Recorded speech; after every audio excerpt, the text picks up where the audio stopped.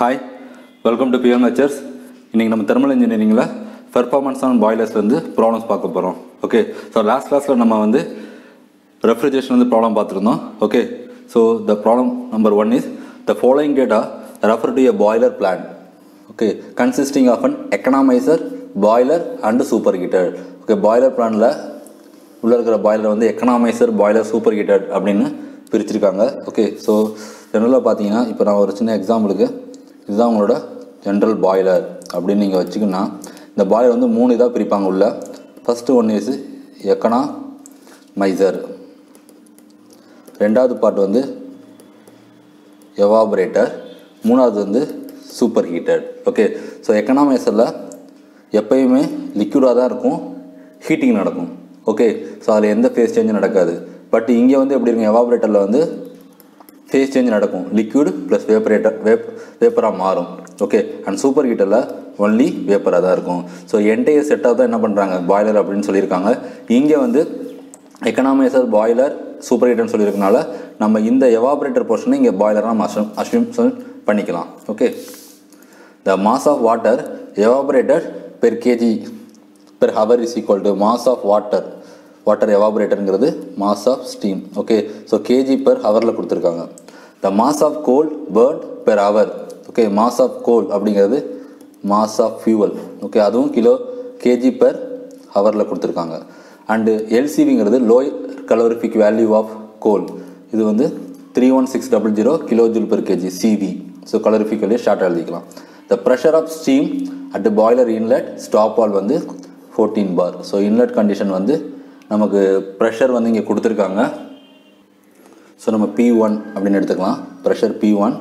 The temperature of feet water entering the economiser. So feet water வந்து entering தி economiser உள்ளே போகும்போது எக்கனாமைசர்னால நம்ம என்ன பண்ணலாம், TE1 அப்படின்னு எடுத்துக்கலாம். ஓகே, ஸோ அதோட வேல்யூ வந்து 32 degree small TE1. Temperature of feet water leaving the economiser, அதாவது இந்த எக்கனாமைசர்லேருந்து அடுத்து வெளியே போகும்போது இது TE2. ஓகே, ஸோ TE2 அப்படின்னு அசம்ஷன் பண்ணிக்கலாம். And third, dryness fraction of steam leaving the boiler and entering the super heater is 0.96. அதாவது சூப்பர் ஹீட்டர் உள்ளே போகும்போது இங்கே வந்து என்ன ஆகுது, இதோட வேல்யூ வந்து எக்ஸ் வேல்யூ வந்து நம்ம கொடுத்துருக்காங்க, that is 0.96. Okay, and temperature of steam leaving the super heater is 260 degree centigrade. Okay, so இது வந்து T superheated. The specific heat of superheated steam is 2.33. Okay, C கொடுத்துருக்காங்க, இதுக்கு யூனிட் கொடுக்கல. So as well as kilojoule per kg கிலோனா தான் இருக்கும். And determine percentage of heat in coal utilized in economizer, boiler, superheater. So இது வந்து ஒரு heat balance sheet மாதிரி, எவ்வளோ ஹீட் வந்து உள்ள யூஸ் பண்ணியிருக்கோம் அப்படிங்கிறத கண்டுபிடிக்கணும். நம்பர் 2, ஓவரால் எஃபிஷியன்சி நீட்டாக கண்டுபிடிக்கணும். ஓகே, ஸோ ஓவரால் எஃபிஷியன்சிக்கு ஃபார்முலா பாருங்கள். நீட்டாக overall is equal to mass flow rate into total heat observed in KG of water. Okay, so per KG கண்டுபிடிச்சிட்டு டோட்டல் மாஸெல்லாம் மல்டிப்ளை பண்ணி divided by calorific value of goal substitute பண்ணால் we will get overall efficiency. Okay, so total heat observed in KG of water கண்டுபிடிக்கிறதுக்கு நம்ம இதை வந்து 3 இதாக பிரிச்சிருக்கோம். Okay, so இங்கே இருக்கிற எக்கனாமைசர் தானே HF1, இங்கே இருக்கிற எவாபரேட்டருக்கு HB, super ஹீட்டருக்கு HS4. So total enthalpy தான் நம்ம இங்கே கண்டுபிடிக்க போகிறோம். ஓகே, HF1, HB, HS அதை நம்ம வந்து தனித்தனியாக கண்டுபிடிக்க போகிறோம். Okay, so first heat utilised by 1 kg of feet water in economiser அப்படின்னு வச்சுக்கலாம். ஸோ எக்கனாமைசர் வந்து ஏன்னா எஃப்னு போட்டிருக்கேன்னா ஃபுல்லாகவே எக்கனாமைசர் எப்படி தான் இருக்கும், நமக்கு வந்து லிக்விடாக தான் இருக்கும். ஓகே, ஸோ லிக்விடுக்கு ஃபார்முலா பாருங்கள், MC டெல்டா T. ஸோ எம்ங்கிறது நம்ம பெர் கேஜிக்கு தான் டிசைன் பண்ணுறோம். ஓகே, ஸோ 1 போட்டுக்கலாம். சிபிக்கு 4.18 கான்ஸ்டன்ட் வேல்யூ. டெல்டி வந்து எக்கனாமைசர்னால எக்ஸிட் வந்து TE2 மைனஸ் TE1. ஸோ இதோட வேல்யூ நமக்கு கிடைச்சிருக்கு 346.9 kilojoule per KG. So heat utilised in boiler per KG of feet water. So boiler அப்படிங்கிறது நம்ம இங்கே எவாபரேட்டர் தான் பாய்லர்னு சொல்கிறோம். ஸோ உள்ளே போகும்போது இவ்வளோ குவான்டிட்டி, அதாவது HF1 உள்ள குவான்டிட்டி தான் எங்கே போகும், பாய்லருக்குள்ளே போகும். ஓகே, அப்போ பாய்லரில் எவ்வளோ வேலை நடக்குதுன்னு பார்த்தீங்கன்னா HF plus X into HFG minus HF1. ஏன்னா இதுதான் ஹீட் பண்ணும், ஆனால் ஆல்ரெடி உள்ளே போகும்போதே இவ்வளோ ஹீட்டில் உள்ளே போகுது. ஓகே, அந்த ஹீட்டை நம்ம கழிக்கணும். ஓகே, ஸோ நம்ம இதுக்கு தேவையான HFG எப்படி கண்டுபிடிக்கணும்னா ப்ரெஷர் வந்து 14 bar அப்படின்னு சொல்லியிருக்காங்க. ஸோ ப்ரெஷரோட 14 barக்கு ஸ்டீம் டேபிளை யூஸ் பண்ணி நீங்கள் கண்டுபிடிச்சிங்கன்னா the saturation temperature is 195 degree centigrade. நீங்கள் steam table பார்க்கலாம். Pressure வந்து 14 bar. So table number 2. Okay. So 14 bar இருக்கு. அதோட saturation temperature வந்து 190.5 degree centigrade. Okay. And HF ஓட வேல்யூ பார்த்தீங்கன்னா 14 பாருக்கு 830 kilojoule per kg and HFG வந்து 1957.7 kilojoule per kg. Okay. So இந்த ஃபார்முலா சப்ஸ்டிட்யூட் பண்ணுங்க. சப்ஸ்டிட்யூட் பண்ணினா we will get the answers of அது வந்து x2 வேல்யூ நமக்கு தெரியும். x2 வேல்யூ வந்து 0.96 கொடுத்துட்டாங்க. ஓகே. ஸோ ஹெச் பாய்லர் நமக்கு கிடச்சிருச்சு. ஓகே. ஸோ ஆல்ரெடி இதில் வந்து நமக்கு HF1 கிடச்சிருச்சு. Okay. Then go for heat utilized in superheated by 1 kg of feed water. So super ஹீட்டருக்குள்ளே எவ்வளோ போகுதுன்னு பார்த்தீங்கன்னா சூப்பர் ஹீட்டரில் உள்ளே போகும்போது ஆல்ரெடி நமக்கு எக்ஸ் வந்து 0.96 இருக்குது. ஓகே. ஸோ சூப்பர் ஹீட்டர் போனால் எக்ஸ் 1க்கு வரைக்கும் எவ்வளோ இருக்குது? பாயிண்ட் டிஃப்ரென்ஸ் வந்து 0.04 இருக்குது. அதாவது இது 1 - x. ஓகே. அப்போ 1 - x ரிமைனிங் குவான்டிட்டிக்கு ஹீட்டை ரைஸ் பண்ணுறதுக்கு ஹெச்எஃப்ஜி தேவைப்படும். ஓகே. ஸோ சூப்பர் ஹீட்டரில் நமக்கு ரிமைனிங் இருக்கிற குவான்டிட்டி வந்து 0.04. அதுக்கு தேவையான enthalpy value plus super heat பண்ணுறதுனால நமக்கு கொடுத்தக்கூடிய டெம்பரேச்சர் பாருங்கள் கண்டிஷன்ஸ் வந்து 260 டிகிரி சென்டிகிரேட். ஓகே. ஆனால் சேச்சுரேஷன் வந்து 195 தான். ஸோ 195லேருந்து 260 ரைஸ் பண்ணுறதுக்கு சிபி இன்ட்டு டெல்டிஎஸ் ஃபார்முலா யூஸ் பண்ணிங்கன்னா நமக்கு என்தால்பி ஆஃப் சூப்பர் ஹீட்டடும் கிடச்சிரும். ஓகே. ஸோ அடுத்து mass of water evaporated per hour per KG of goal burn அப்படின்னு கேட்டிருக்காங்க. அப்போ எவ்வளோ குவான்டிட்டி நமக்கு வந்து பண்ணுவோம்? Mass of water evaporated per ஸ்டீமுக்கு வந்து 5940 பெர் ஹவர். ஓகே. ஸோ இங்கே 5940 டிவைடட் பை 675 அப்படிங்கிறது நமக்கு இங்கே கொடுத்துருக்கக்கூடிய கோல் பர்ன்டு. ஓகே. ஸோ ஸ்டீமு பெர் கோல் ஃபியூவல் ரெண்டுக்கு டிவைட் பண்ணிங்கன்னா நமக்கு வரக்கூடிய ஆன்சர் 8.8 kg. ஓகே. ஸோ இப்போ எல்லா வேல்யூம் நமக்கு கிடச்சிருச்சு. இப்போ ஃபைனலாக நம்ம ஹீட் பேலன்ஸ் ஷீட் ரெடி பண்ணிடலாம். So first one is percentage of heat utilized in economizer. So economiser எவ்வளோ ஹீட் நம்ம யூஸ் பண்ணியிருக்கோன்னு பார்த்தீங்கன்னா இங்கே கண்டுபிடிச்ச 346. ஸோ 346.9 டிவைடட் பை 31600 அப்படிங்கிறது நமக்கு கொடுத்துருக்கக்கூடிய calorific value. Okay. So calorific value into 8.8ங்கிறது mass of water evaporated per KG of burnt. Okay. So into பர்சன்டேஜுக்காண்டி 100% போட்டுங்க.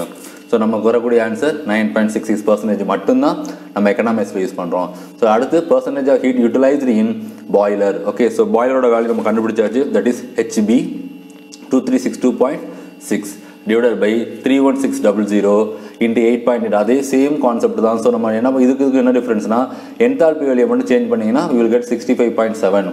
அதே மாதிரி percentage of heat utilised in super heated. Okay. Super ஹீட்டரில் நமக்கு எவ்வளோ என்தால்பி வந்திருக்கு? Super ஹீட்டில் 227.8. ஓகே. ஸோ ரிமைனிங் எல்லாமே same. So நமக்கு 6.34 வந்திருக்கு.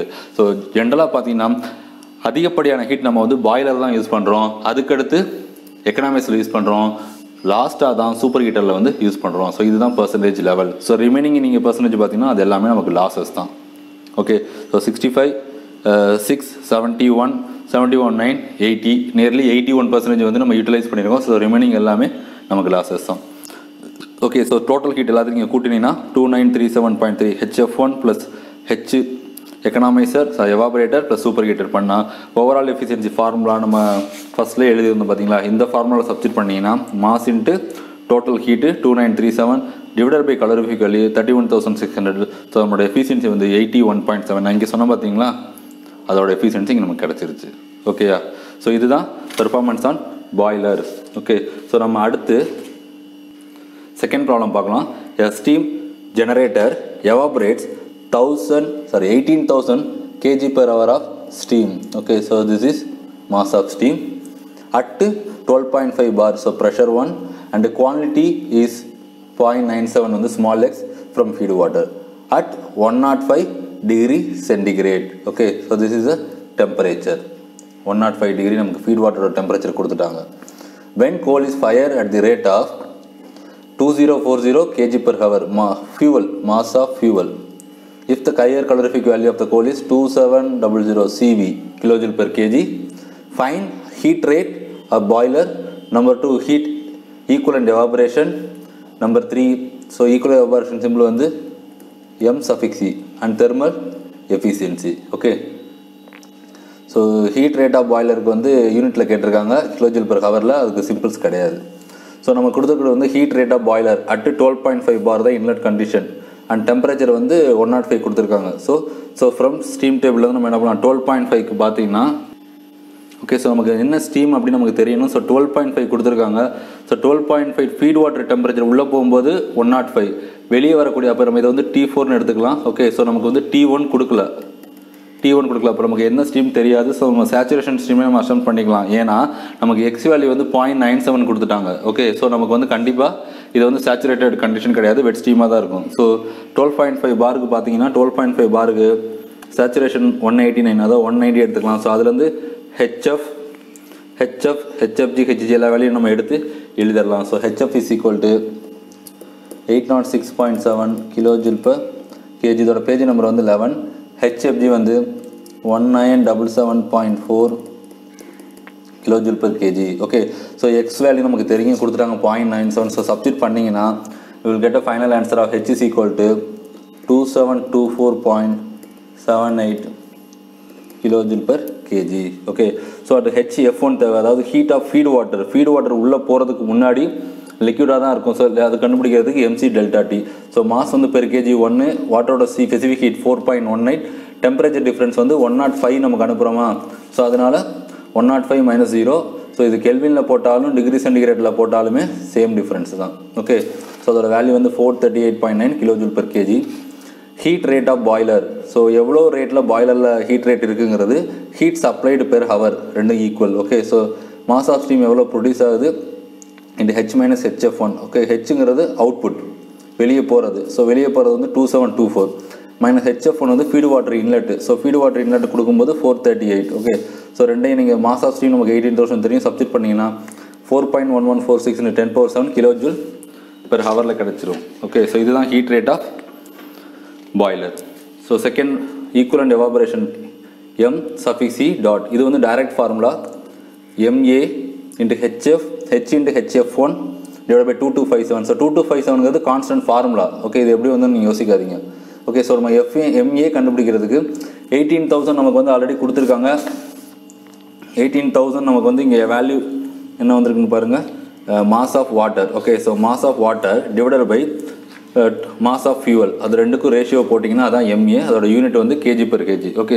ஸோ MAல நமக்கு எல்லாமே இருக்குது, H இருக்குது, HF1 இருக்குது. நீங்கள் சப்ஸ்டிட் பண்ணிங்கன்னா you will get a final answer of equivalent evaporation 8.936 kg of steam per kg of fuel. Okay.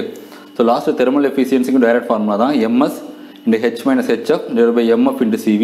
MS ங்கிறது mass of steam, நம்ம ஆல்ரெடி இங்கே யூஸ் பண்ணிருக்கோம் 18,000. ஓகே. into அதோட வேல்யூ அப்புறம் mass of fuel வந்து 2040 into calorific value போட்டிங்கன்னா நமக்கு வரக்கூடிய எஃபிஷியன்சி வந்து 73.61%. Okay students. ஸோ உங்களுக்கு நான் இதில் வந்து பர்ஃபார்மன்ஸ் ஆஃப் பாய்லர் 2 ப்ராப்ளம்ஸ் உங்களுக்கு சால்வ் பண்ணியிருக்கேன். இதில் ஏதாவது டவுட் இருந்தால் கீழே டிஸ்கிரிப்ஷனில் கமெண்ட் பாக்ஸில் நீங்கள் உங்களோட கமெண்ட்ஸை போஸ்ட் பண்ணுங்கள். தேங்க்யூ.